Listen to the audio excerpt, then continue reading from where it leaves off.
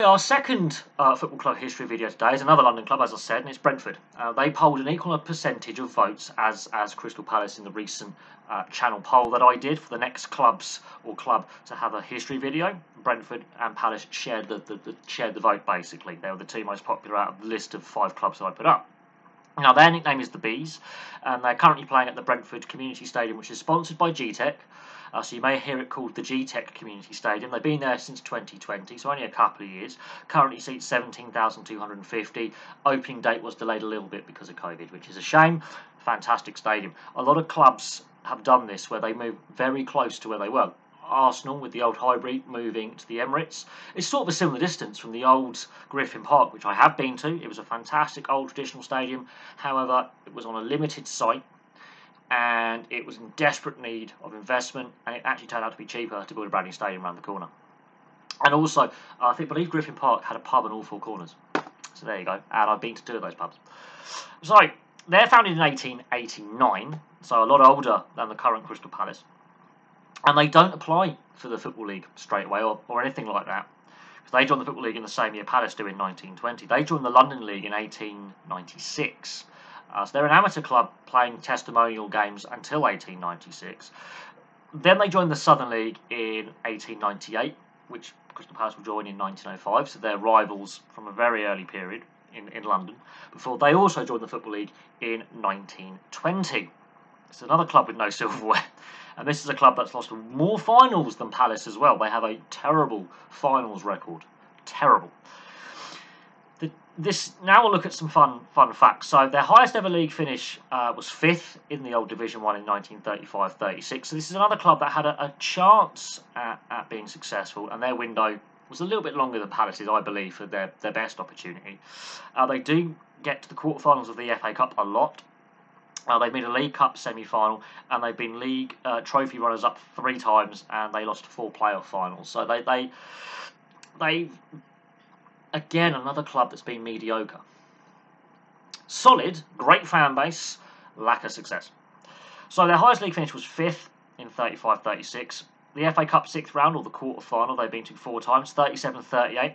45-46, and this is another club where I believe World War II really hampered their attempts to win silverware, and 48-49 and 88-89 when they're outside the top flight.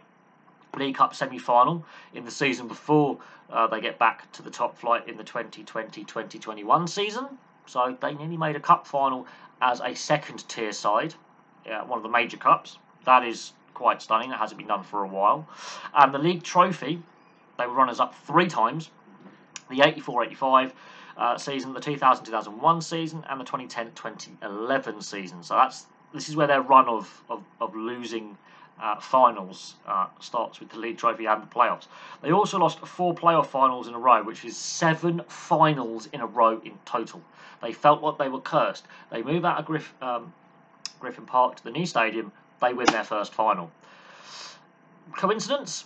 So when they move stadiums, they finally win a final. They win the 2020-2021 Championship playoff final. So this is another club that has bounced around all the divisions, but they had a very lengthy spell outside the top flight. I believe it was from 1948 until 2021 they were outside the top flight. That is a very, very long time. But since being in the Football League, they've not been out of the Football League, but they have played in all 4 divisions of the Football League. They have bounced around the leagues a lot and haven't had that consistency and that stability in the top flight for a very, very long time. However, they had a very good first season in the Premier League. They've had a decent start to this season as I'm recording this video. And I think they could be a dark horse, an underdog in either the League Cup or the FA Cup. They could be quite dangerous, much like Palace. I think they get, I wouldn't say underappreciated, but other teams, I don't think quite take them seriously enough.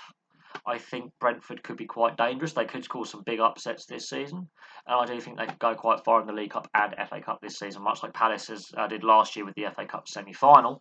I think Brentford could go on a cup run and be quite a dangerous side. Now their rivals, Fulham and QPR. Fulham is, I think, the last club in London I've got to do a video on, apart from Barnet. That I've played in the Football League professionally, at least, in my lifetime. So I've got to do Fulham next. I think I'll do that tomorrow. QPR, we've already done a video on. And QPR is another club with a lack of success, although they have won silverware. But Brentford and Palace, these two clubs really frustrate me. And I've seen Brentford play a lot of times, and I've always had a great experience going to the old Griffin Park. I have a soft spot for Brentford. I want to see them do well. I've also seen Fulham play a lot of times, and I've seen a Fulham-Brentford Cup match, which was feisty. There were a lot of bookings, and there was a couple of serious injuries, and there was a crowd disturbance or 10. There was some issues with the crowd being a bit vigorous. People forget that Brentford and Fulham is quite a vicious derby match, and QPR. Now Fulham have been a yo-yo club as well over recent years, so they have played Brentford a hell of a lot, and QPR have also been stuck in the Championship for quite some time. Again, they played Brentford a lot in recent times, but over their histories, because these clubs have gone up and down the divisions quite a lot, Fulham and QPR and Brentford, they have played each other a hell of a lot, so that rivalry in West London, in that part of West London, is pretty fierce. I think the rivalry with Chelsea as well will grow over time. They just haven't played Chelsea regularly enough in recent years for that to be a really fierce rivalry. But I think that will grow given time. If Brentford can stabilise in the top flight for a decade or so and do what Palace have done recently and become a pretty solid Premier League side, I think that rivalry with Chelsea will grow.